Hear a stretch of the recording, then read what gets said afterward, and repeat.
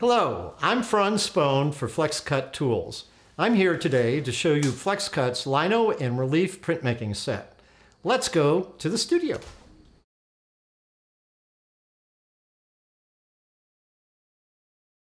Well, now that we're in the studio, I want to look at my Flexcut carving tools. This is the Lino and Relief printmaking set. And I'll just open it up. And inside there is a sharpening strop and a tool roll-up. And in here are 4 very sharp cutting blades.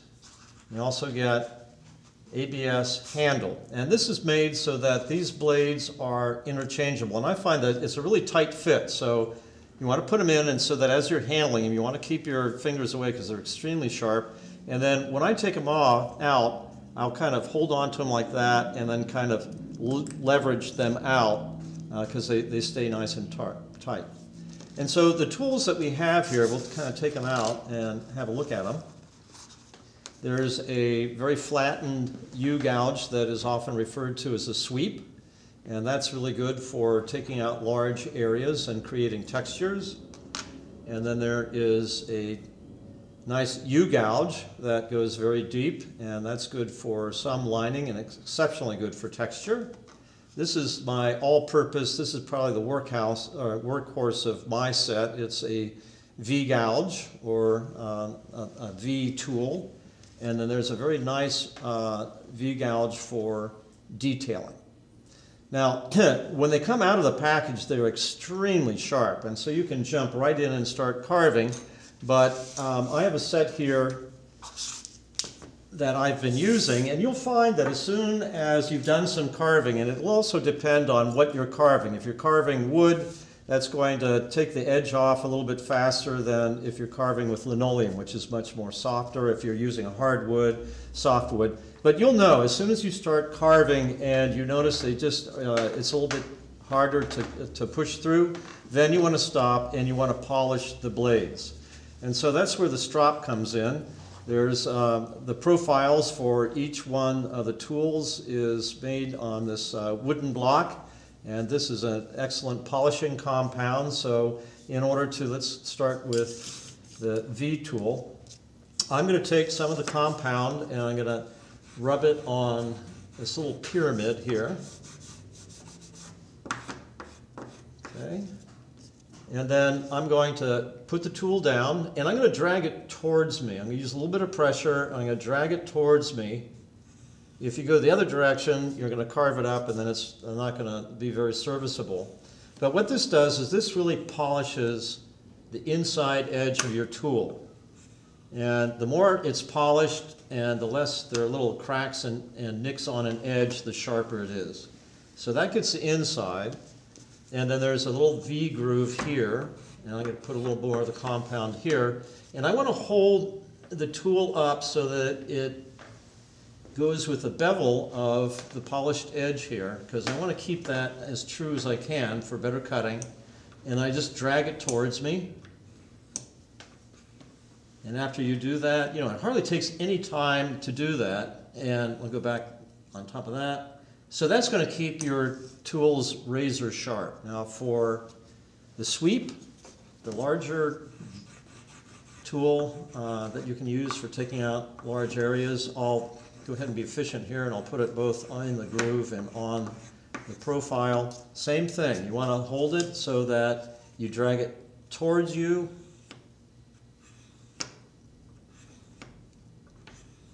And then flip it over and hold it at the bevel, the angle of the bevel.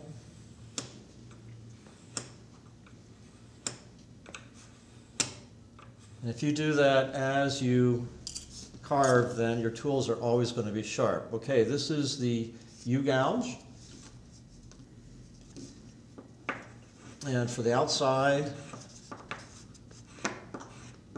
I can either repeat using this one and rock it a little bit as I go across.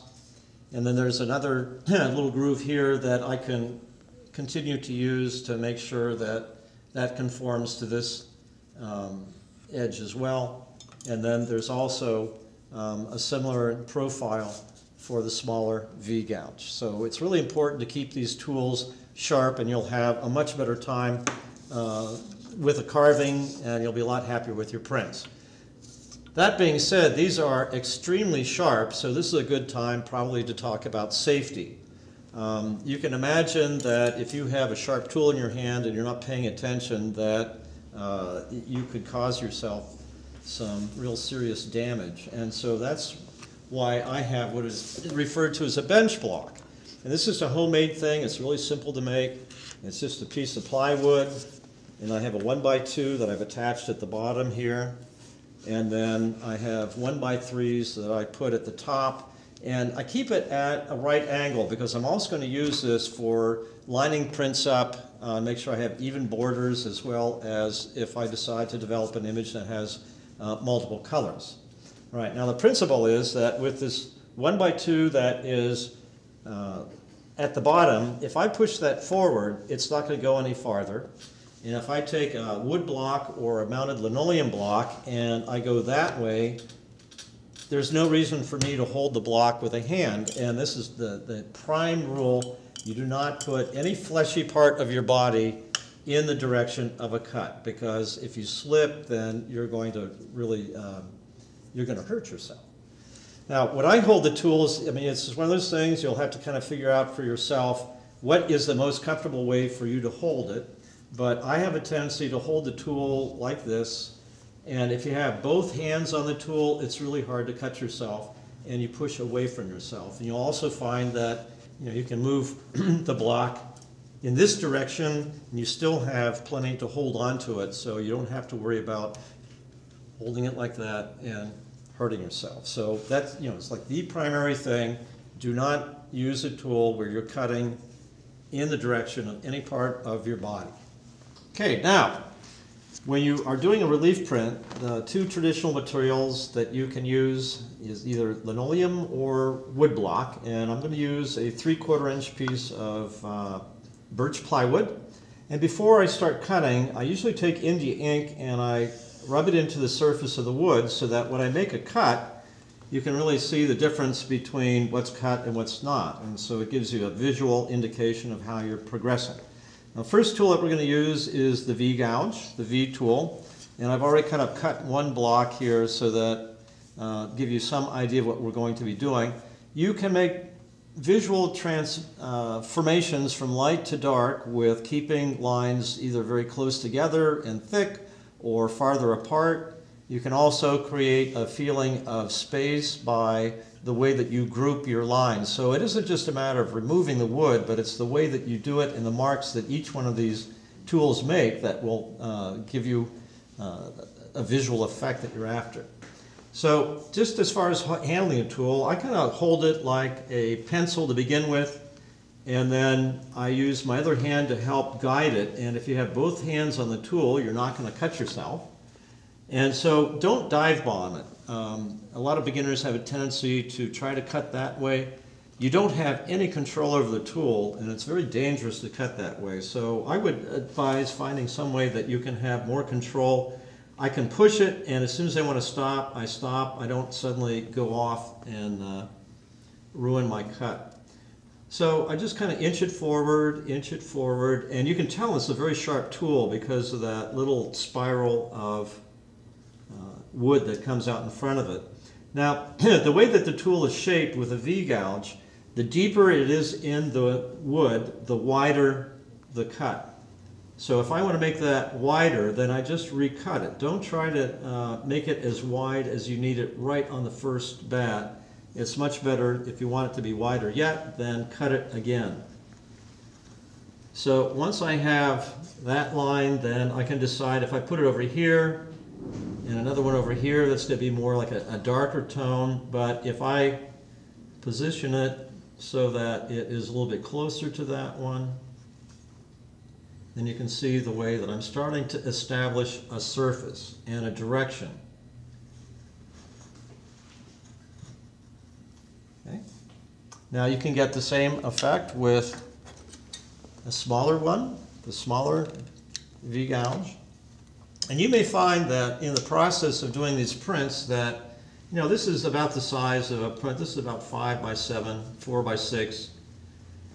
All right, so that's a thinner line because the distance between the cutting edges closer together. But this is my scale, and you may decide that you want to do a woodcut that's 4 feet by 8 foot on a piece of whole sheet of plywood. In that case, you're going to probably want to find bigger tools, and so you might go to the flexcut.com website and take a look at all the profiles, because there are many interchangeable blades that will work with this handle.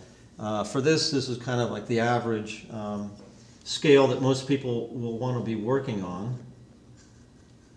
Okay. Now, as far as how deep to go in, by the time you make that cut, that's deep enough. You know, you don't have to go all the way through the bottom of your block in order to make it work out. Now, in this case, you can see the effect. Let me change the blade again and go back to my larger V-gouge.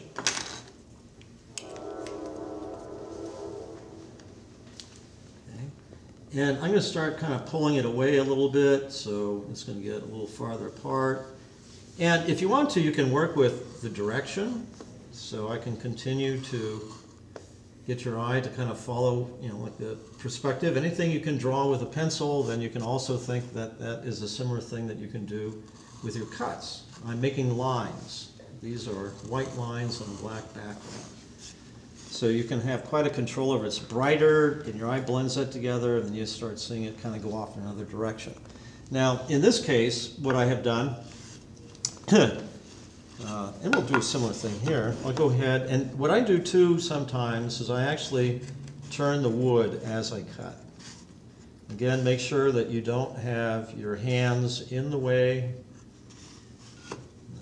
Come back in through there. All right, so this will be part of a circle, but then I can also define the edge by where I stop and start my lines. So I don't have to outline everything. And in most cases, you'll get a lot more life out of your images if you don't rely on outlining everything. So you can see what the general process is in terms of using either the small or the large V-gouge in order to create space. So in this case, with this one that I've already cut, the top has the highlight. I've cut that out entirely. I've used my sweep in order to help me with that one. I outlined the boundaries of that shape and use the sweep to dig out the excess. And then, since this is a vertical plane, I carved in a vertical way, and your eye groups that together as one side of that box. And then this side and the shadow I defined by then making horizontal cuts, because it's the ground plane, and so you can see the way that that really can start to create space. And to me, it's still very magical that you take these tools and with some cuts, you've suddenly been able to create a space.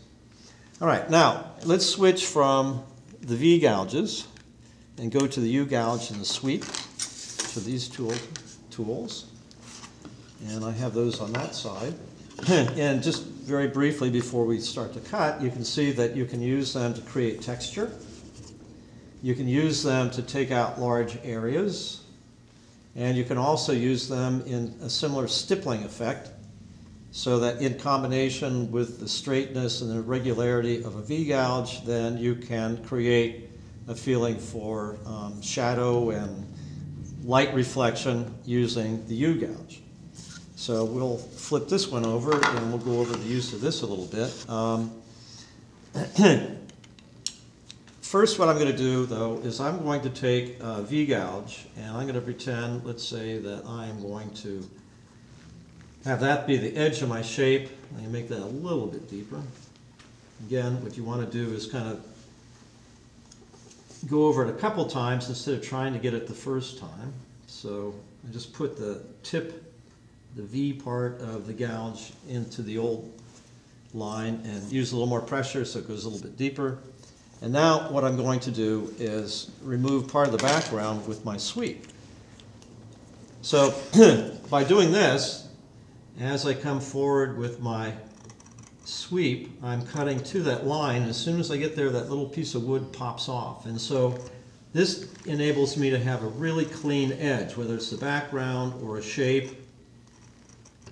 So I do that first with the V-gouge, and then I come up and clean the area out with the U-gouge, the sweep. Right? I can also create texture with this, and you can play around a little bit, like I can get quite a bit of a shape if I go a little bit deeper and then really let it elongate. I can get small bits. And if you kind of lift up at the end, it'll help get rid of that little wood burr. I'll get rid of that one there. And if I put them together closer, then the eye is going to see that as a brighter tone.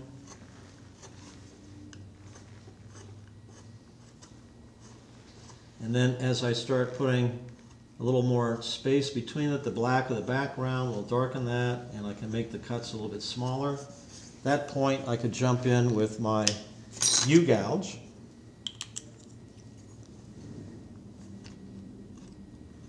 And I can get even smaller shapes. Okay, so I think that if you get a scrap block of wood to practice with, and you can start developing your own vocabulary of the shapes that you get by using the tool,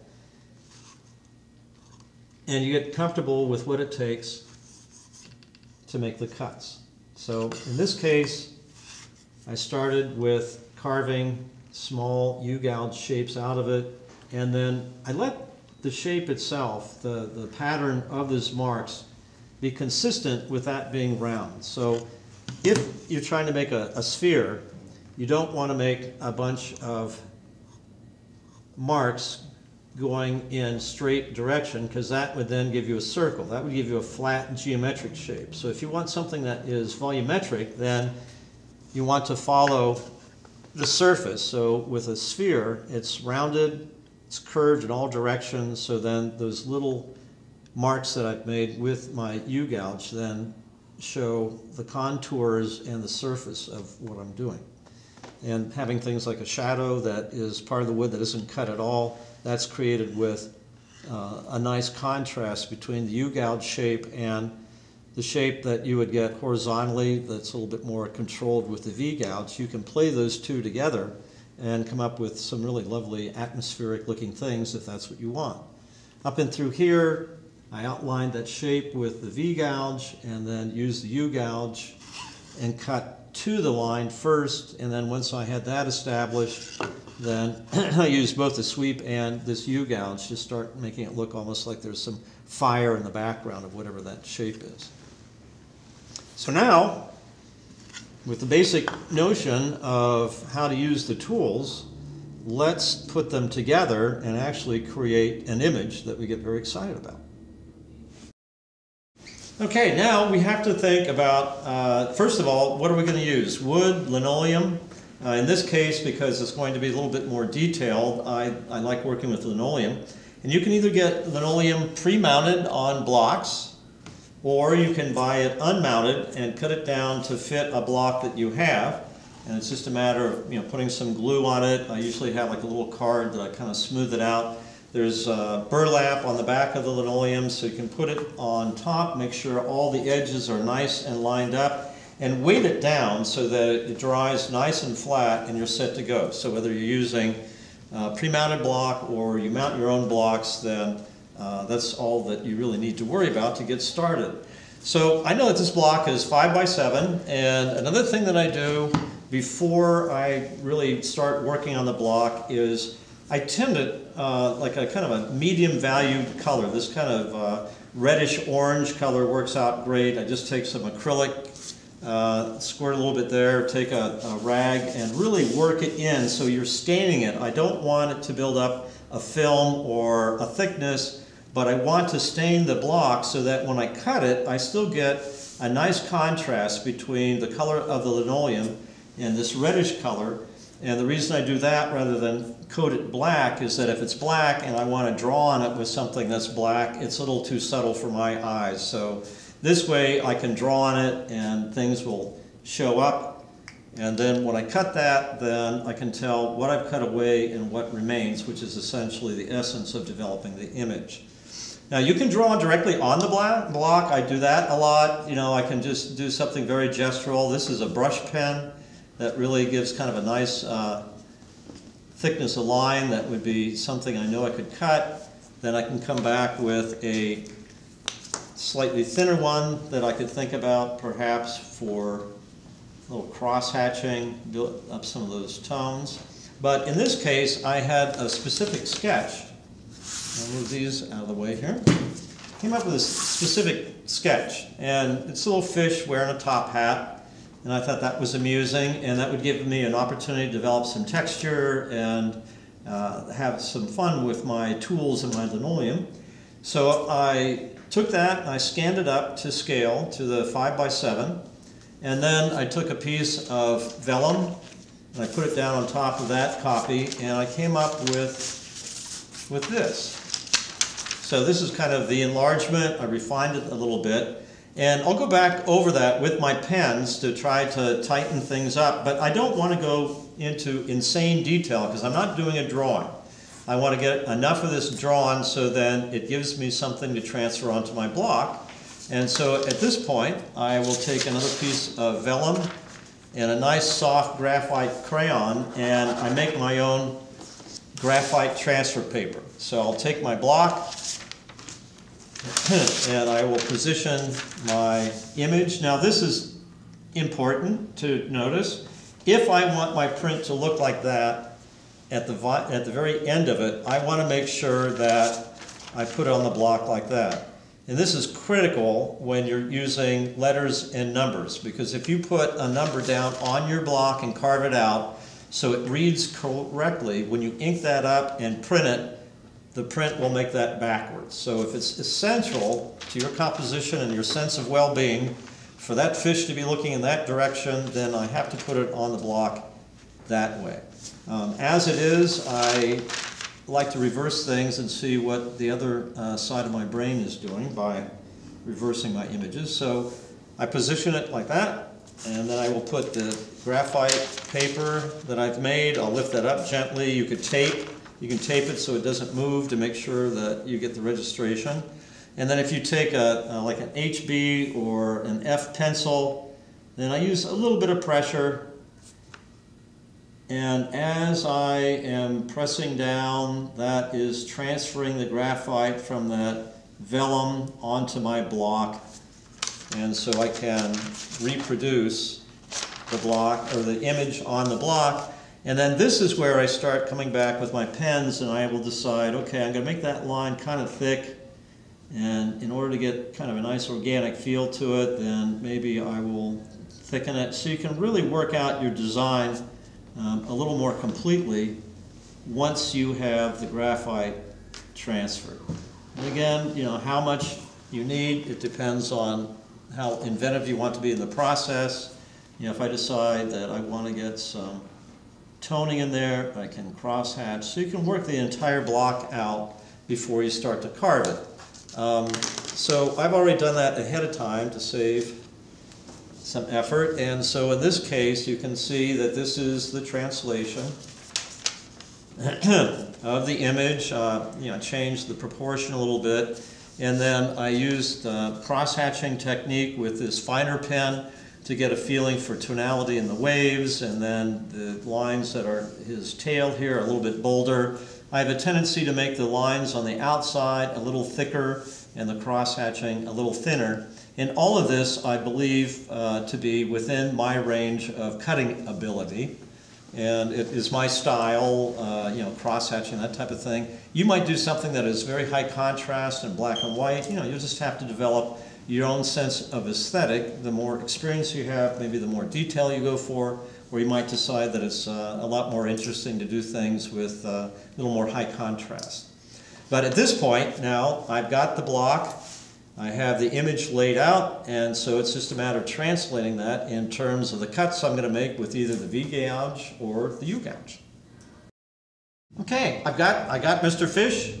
We're ready to go. So I'm going to start to carve, and I think the first thing I'm going to do is start working on let's say the belly. So I'm going to take my V-gouge and I'm going to outline that. So I'm just going on the inside of the line that I drew. And you see, this is linoleum, so it's cutting very nicely. And I spin the block a little bit as I cut, and you'll notice that I do not have my hand in front. And then when I get to that edge there, I'll let that pop off a little bit. And then I come in the other direction, pop that a little bit. And again, you just need to go down about no more than 1/8 of an inch. And I will stop it there. Now what I'll do is take my sweep and I'll hold it, and now I'm going to clear that out. So I am holding on to it, and again, if I get both hands on it, I can kind of inch it forward or millimeter it forward, so I'm not suddenly losing control of it and having it scar up the rest of my image. And as I come up to where I scored it with the V-gouge, then it pops off and I have a real nice clean edge. Now I can see where I'm going to get my cross hatching going with the V-gouge here in a minute. So I'm going to come up to the border of that and I'm going to continue to clear.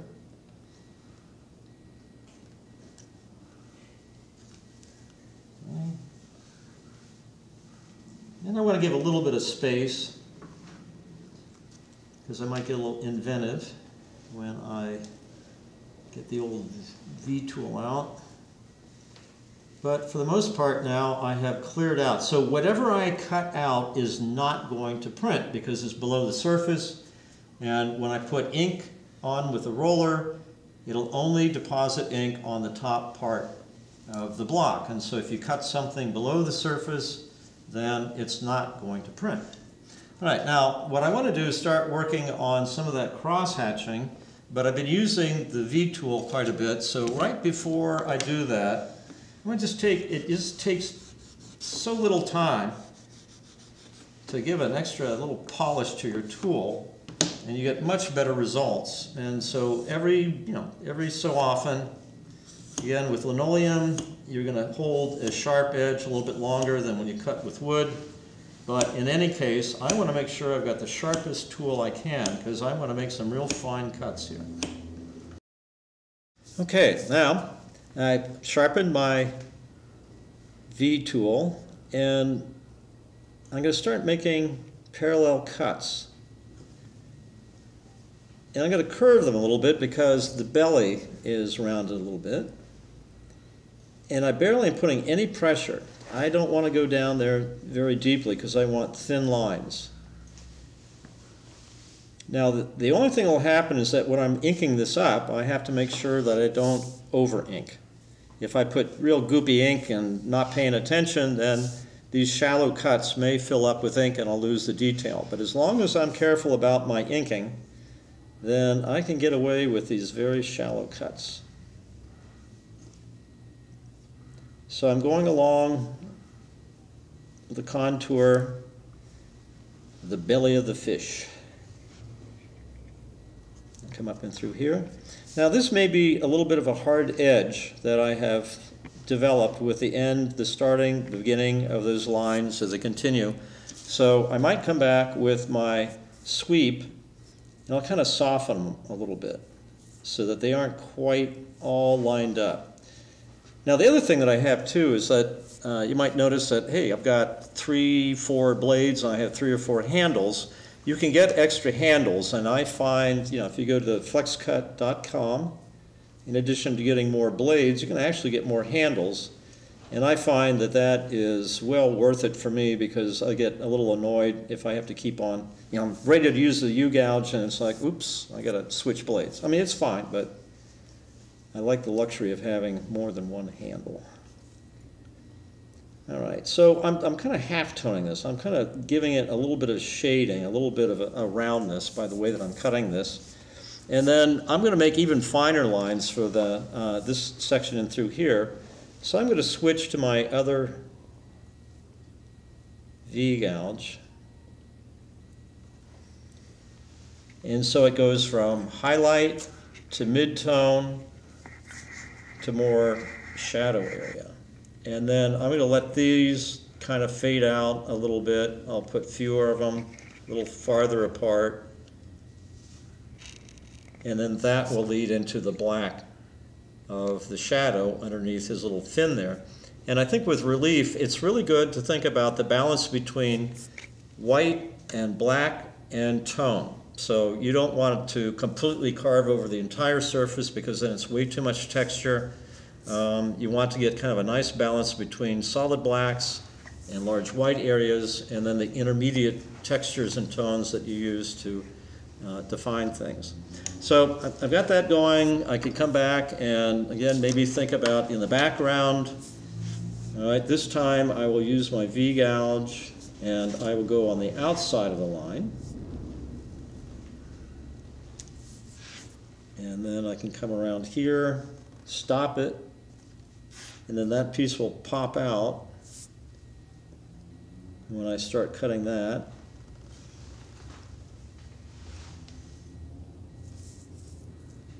And I like keeping both hands on the tool. I have more control. All right, now this may be a little bit narrow for my sweep. I have to be a little clever in using that, so I will pick out my U-gouge here, which is just the right size, and I will take that out. So now I'm starting to develop the background. Right, now I can also use the U-gouge here not just for plowing things out, but I can actually use it for a texture. And so the back of the fish is going to be scaly. So I'm digging in and then I kind of pull it to the left and it starts giving me kind of a nice texture similar to scales. And so maybe I'll get the back part done, like there's usually a highlight there. I'll follow it down the curve of the back. All right, and then I'll kind of go starting about halfway up there, and then I'll do the same thing there. And then up like that, and then up like that. So I'm digging in, and then I'm kind of scratching and pulling apart to give that particular shape, kind of like a water drop shape. And then I can bring it in a little bit and maybe make it a little smaller. And fewer of them, and then really hold back a little bit. So as it comes into the fish, it goes from highlight to darker area. And so grouping marks like that and the difference between the kind of cross-hatching parallel lines you can get with a fine V-gouge, and then here I've got the U-gouge, and I'm kind of coming up with this nice organic feel. I mean, I think it really has kind of a nice way of developing a sense of the texture of a fish with the scales. And then if I come back with this and I decide, okay, now I'm going to work with the fin, and I want to get the sense of it being kind of a spiny thing or a material that is of that nature, then I can come back with this. And I like that contrast between these lines and the texture that I created with the U-gouge. It seems to be consistent with the way that this fish is constructed. So I will continue working on this, and it's fun to see an image evolve this way, and it's extremely therapeutic. I love cutting the blocks, but as soon as I have this cut, then it is even more fun to try to see what it looks like when I print it. Okay, I'm done cutting the fish. I've done all the hard work. And so I've cleaned the block just to show you what it looks like when you have all the cutting done, and it's kind of looks like a negative image. So not sure if it's going to be perfect, and what I can do just to check it out is take a piece of tracing paper and my graphite stick, and if I want to, I can take a rubbing of it just to see if there's anything I missed, if there's anything that I should know about before I start printing on my expensive printmaking paper. So I can look at it, you know, obviously do the whole thing and say, oh, it's perfect, time to go. All right, so first thing, I want to make sure that I've got my paper all set to go. And I use mulberry paper. It's a lot of times they're called Asian papers. It used to be known as rice paper, but they're actually made from mulberry and other natural fibers, and they're very resilient, they're very tough, they're very absorbent, and they are also very thin. So they're just beautiful paper. I shy away from any hard paper because it is harder to get a good impression that way, and I've gone to all this effort to try to make something that I like, and I don't want to use the wrong kind of paper. So I use mulberry paper, and I want to make sure that I have several inches. So if I look at the size of my paper, this is 9 by 12 with a 5 by 7 block, and it gives you 1 or 2 inches all the way around. Don't cut on print on a piece of paper that's hardly going to give you any borders, because it's going to get dirty and you'll have a hard time lining it up and all that. So give yourself the luxury of some good borders. All right, so what I'm going to do is I'm going to ink up, roll the block, and I'm going to use my bench block also to help me print, and so that if I take this paper and I more or less line it up to the edges of my block, then that's going to keep everything parallel and it'll give me fairly even borders. So we're all set with that. All right, for the key image like this, I have a tendency to like using an oil-based relief ink.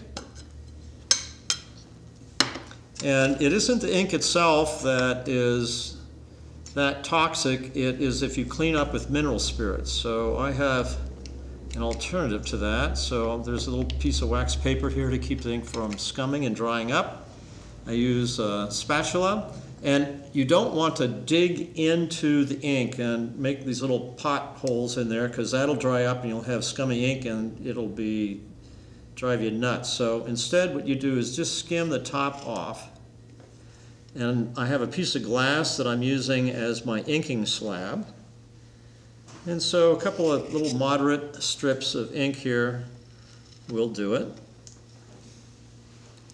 Put that evenly on there. I'll put that off to the side. And then this is called a brayer. It's got a roller and a handle, spins, and this is what you use to roll up. And technical information about where to get some of these supplies, or some that I would recommend, we'll have on the Flexcut website. So when I roll out, I put it down maybe once or twice, and then pick it up again and put it down. Otherwise, you put ink there, and you don't have anything in between. And then I go across this way, because you want a thin but an even covering of ink. Okay, let's ink this up a couple times this way. You don't want to over ink, but you definitely want enough ink on the surface to transfer times. You might notice that maybe in the background you're picking up a little static. You can decide whether you like it or not. If you don't like it and you catch it ahead of time, and you can take a rag and kind of clean that up. Okay, but it has a little sheen to it. I will hold the paper up and go along the top edge and then let it fall down. And I usually kind of press it down a little bit just to kind of get it to stick so it doesn't slide around. Then I'll take my vellum and put on top of it, and you can either use a wooden spoon, so you can cook and print with the same utensils, although I wouldn't recommend that. And you can see that the ink is starting to come through the paper. The paper is thin enough that if you get good pressure and good coverage, everything's doing what it's supposed to, you can start seeing the image come through. I use what's called a Baron. This one has little nubs on it. So it's like lots of little spoons. Make sure that the edges print, but you don't want to keep on falling off the edge, because that may tear your paper. Put a little pressure on with the other hand to make sure that the paper is not shifting and moving.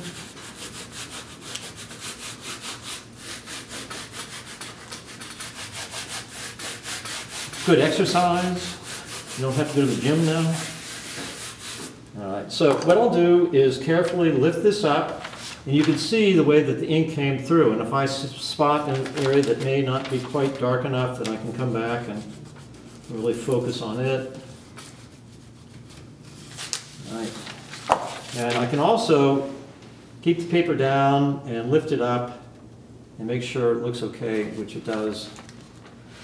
So this is the impression that is made from the block that we cut. You can see the patterns that were created with the U gouge, and then the half-toning with the V gouge, and so it looks pretty good. It's a snappy looking fish. It must be red snapper, right? So I can decide to print more if I want. I've got the slab, and it's just a matter of re-inking the block, putting more paper down, and going through the same process. About every other print, I might put just a little bit more ink down on top to make sure I get plenty of ink, but I don't want to over ink. I definitely don't want to over ink. Now for cleanup, let's say I printed everything that I needed to do, I'm finished. Then to clean the oil-based ink up, I just use salad oil, and I put it down on top of it, but before that I will scrape the ink off as much as I can with my spatula. And this ink is usually beat. I wouldn't try to save this. Whatever is left over, I'm willing to sacrifice that to the print gods. And once I get the bulk of the ink cleaned up, then I will put some vegetable oil down on my slab. I put it in these little squeeze bottles to control how much I put out. Then I will take the brayer and I will move it over the slab so I cover the entire slab, so that gives me an opportunity to clean the brayer and the slab at the same time. And then just take some rags, or in this case these are the shop towels that you can get, and that's just a matter of taking the excess ink off. So once I get most of the ink off, I might hit it with just a little more vegetable oil. And it usually leaves just a slight film of vegetable oil, and so then I'll finish up with some glass cleaner on the slab and on the brayer as well as the spatula, and I'm ready for the next round.